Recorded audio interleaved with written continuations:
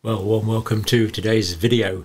Today we're going to be talking about a treatment which a large-scale study and many large-scale studies have shown is safe and effective, reducing the chances of getting infected with COVID-19 and we believe other viruses from other studies as well by 20 to 28%, and reducing the chances of death in those infected with COVID-19 by 33%.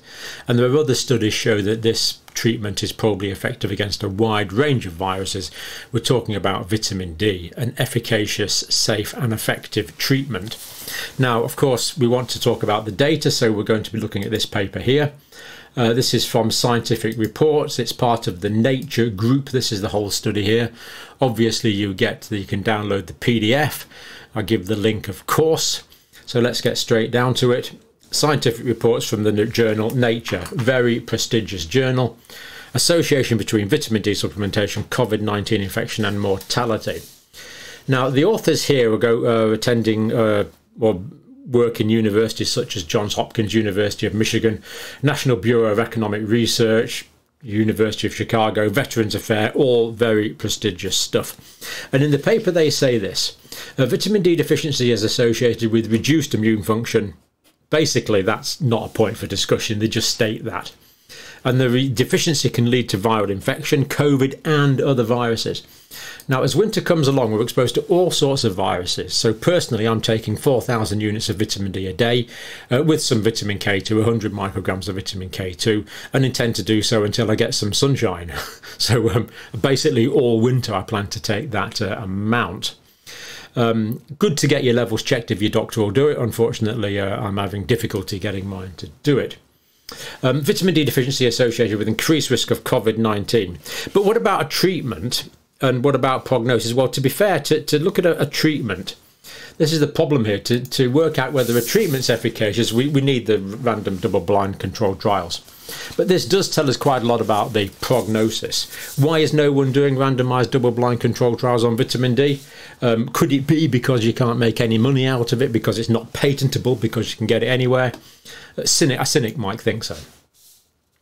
This is the population of US veterans, and they give them D2 and D3. Now, you get a lot of questions on the difference between D2 and D3.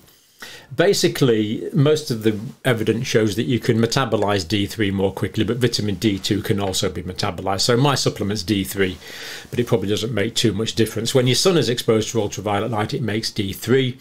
D2 tends to come from mushrooms.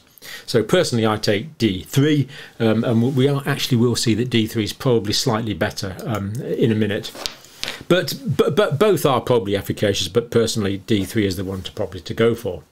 Association and reductions of infections. Now, after applying all restrictions, the numbers here, they had 223,000 people supplemented with the vitamin D, great number. That was D3, 34,000 supplemented with D2, also fine, and 400,000 untreated patients. So they've got a nice big study group. So that's the D3 study group there. That's the controls there. Fantastic size. You can compare data from those, data with those, and get some pretty significant results. Retrospective cohort study, looking back at large cohorts for whom data was available. People that supplemented before and during the pandemic versus untreated controls. One-to-one matches, very nice piece of statistics by their statisticians to do this. And the treatments that were given to D2, D3 and the activated form calcifediol. Now, basically, it takes a couple of weeks for the liver to fully metabolize vitamin D that we take. So you're not going to get full benefits unless you take calcifediol early. So this is very much about a prevention and preventing increasing severity of disease and preventing death. But best to take it before you get the infection as a long-term sort of treatment is the best thing to do, a long-term supplement, if you're not getting the sun, which most of us don't. Now, D3 Veterans Administration, a corporate data warehouse is where this came from, so they've got lots and lots of data there, and the data was available. And again, they're saying a couple of months to get full response, a couple of weeks to get a good response, but this is something we need to be taking longer term over winter when we are simply not producing it in the sun. At least where I live, you certainly don't produce any. and not much prospect of it producing it in the north of England in the immediate future. Well, the next 6 or 7 months, really. D3 cohort, COVID-19 rates for the treated group, 2.66% of those followed up. COVID-19 rates for the untreated group, 3.3%, very large numbers. Remember, we're talking about a couple 100,000 people here. So nice reduction. D3, 20% reduction in infections. D2, 28% reduction in infections. This doesn't mean D2 is better, because as we'll see in a minute, D3 is better at preventing death. And I think we can basically say we're in the 20s of percents there for both. So both pretty effective, but D3 is the one we normally take. But mortality, interesting. Infections ending in mortality within 30 days. The D3 group treated, the fatality rate there was 0.23%, untreated 0.35%. That means vitamin D is associated with a 33% mortality reduction. That's a hazard ratio of 67%. So yes, 67%. You're less likely to get it compared to 100% if you're not treated. So 33% reduction in mortality rate. My question is, why aren't the Prime Minister and the Chief Scientific Officer and the Chief Medical Officer standing side by side on the television telling people to take this safe and effective treatment that costs essentially nothing? According to this article here from these prestigious medical academics all over the United States, because we want it to be safe and effective. Let's go on. Probability that this, so P equals 0.001, only one chance in 1,000 this arose by chance. This is a very significant result. Why is this not being taken up and shouted about all over the place? Very strange. I mean, other treatments and preventative strategies are being well publicised. This one is not. It's up to you to publicise this. Vitamin D to 25% lower, apparently, but that wasn't a significant result. So this, the D3, which shows the significant reduction in the likelihood of dying for people that have the infections. Now, veterans who received higher doses of vitamin D obtained greater benefits from supplementation than veterans receiving lower dose. In other words, there is a dose-specific response. People on higher doses did better. And of course, the people that did the worst were those on the lowest doses, and the people that got the greatest benefit were on the lowest doses.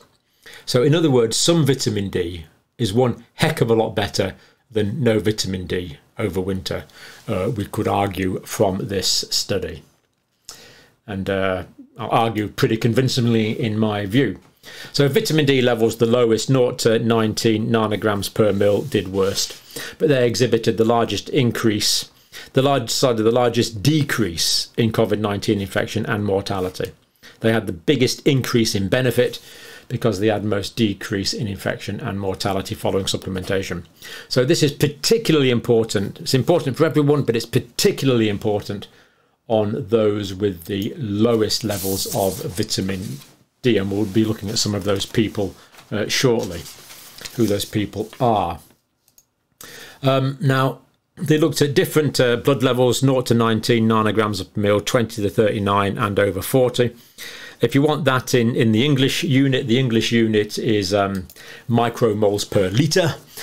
You just multiply those figures by 2.5. And they also found retrospectively they had people taking 20 units, 40 units, as you can see, all different, 250 units, 1,000 units, 5,000 units, 8,000 units, and 50,000 units a day. So they had the full spread of people that were supplementing over these 400,000 or so individuals that qualified for the study. This is an impressive piece of work. I'm completely convinced by this. Black veterans received greatest association COVID-19 risk reductions, and I think you know why that is now. Dark coloured skin produces vitamin D more slowly. People with dark coloured skins, at least in the United States, have, and everywhere really, virtually everywhere, have lower levels of vitamin D because they don't make the sun, in the sunshine they don't make the vitamin D as quickly. They would need more body surface area, skin exposed for longer to make the same amount. So particularly important for black veterans in the United States to consider vitamin D supplementation to reduce the risk of this, and from other studies we know other viral infections. So white veterans would make a little more vitamin D, so the black veterans benefited most. And direct quote, as a safe, widely available and affordable treatment, vitamin D may help to reduce the severity of the COVID-19 pandemic. Simple statement from the authors. And as I keep saying, we know from other studies that this is effective against other respiratory viruses. Now, is it effective against other viruses all over the body? I think there's good evidence that it could be, because vitamin D receptors are in all of the white blood cells. So there's a whole range of white blood cells that protect us from disease in different ways. Vitamin D receptors are found in all of those cells. It's an immunomodulator. So if the immune system's inadequate, it bunks it up, it increases the immune response. If the immune system is overstimulated and we get the inflammatory side effects, it brings it down. It's an immunomodulator.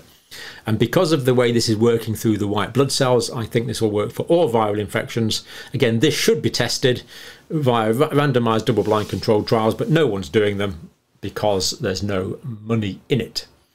And we need to make money from randomized double-blind controlled trials. Strange but true, I believe.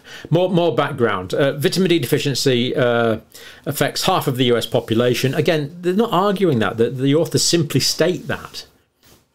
I mean, just think about that. Half of the population of the United States is deficient in vitamin D. Half. Simply stated as a fact by the authors. Increased rates in people with darker skins, unfortunately, who have done worse, as we often know in many places. Risk factors: reduced sun exposure, people living in high latitudes in winter, or indeed low latitudes if you live in the south of New Zealand or something. Nursing home residents who tragically did very badly in the pandemic. Healthcare workers who work inside a lot of the time.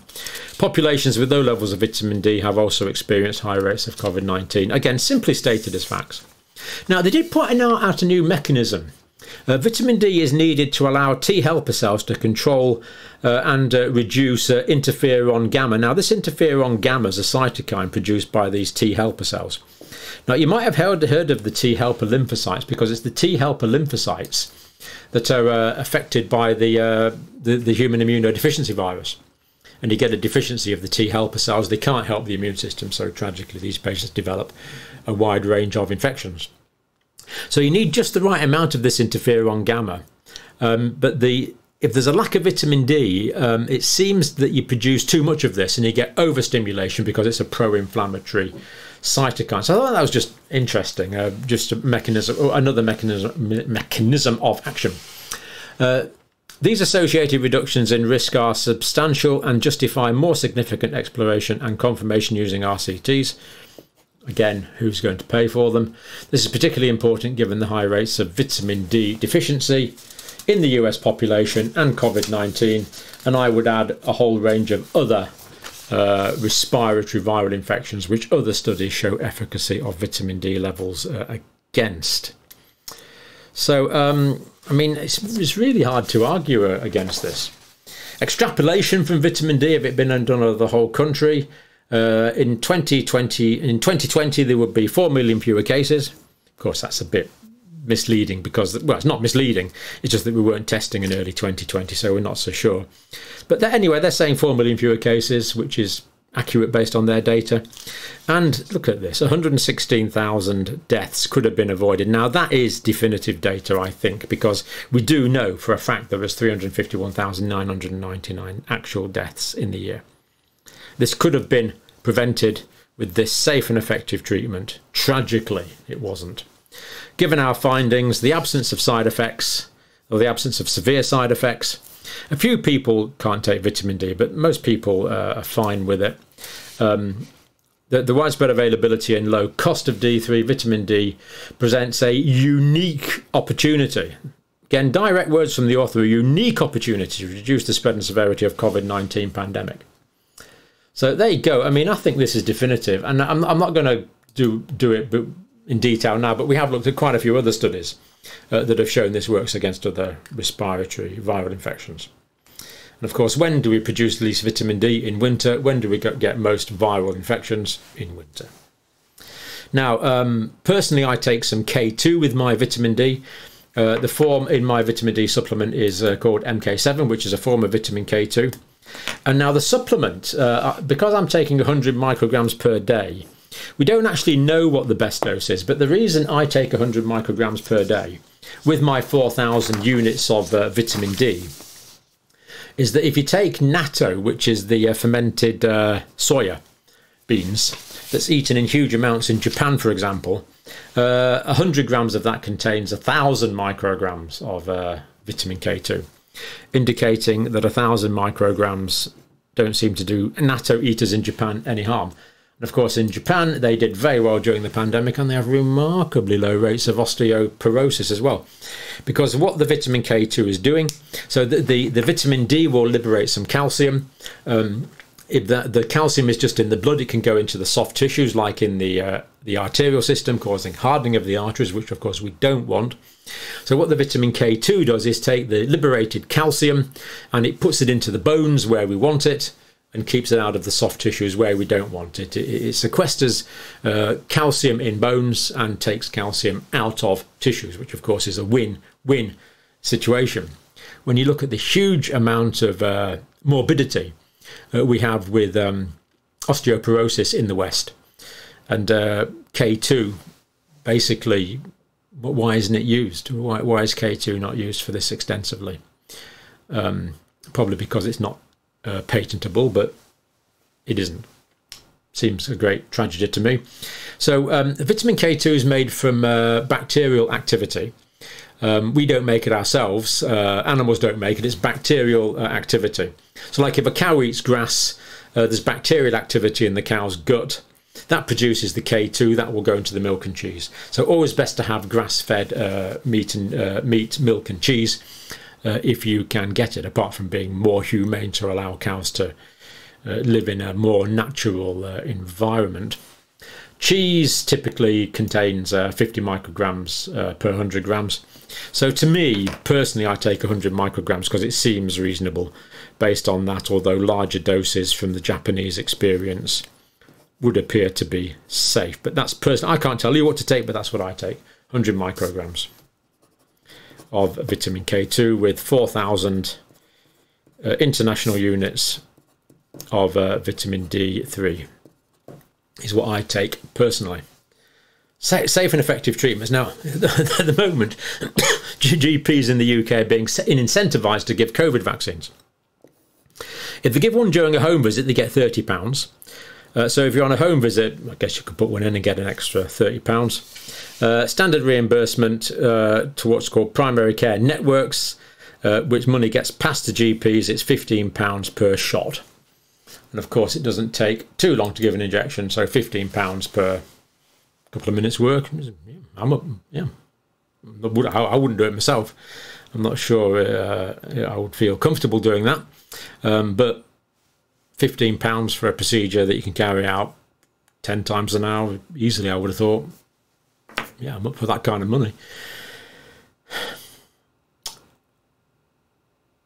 Why aren't we incentivising GPs to go around with bottles of vitamin D3? We could give them £30 if they give a course of vitamin D3 to patients with K2 to patients at home.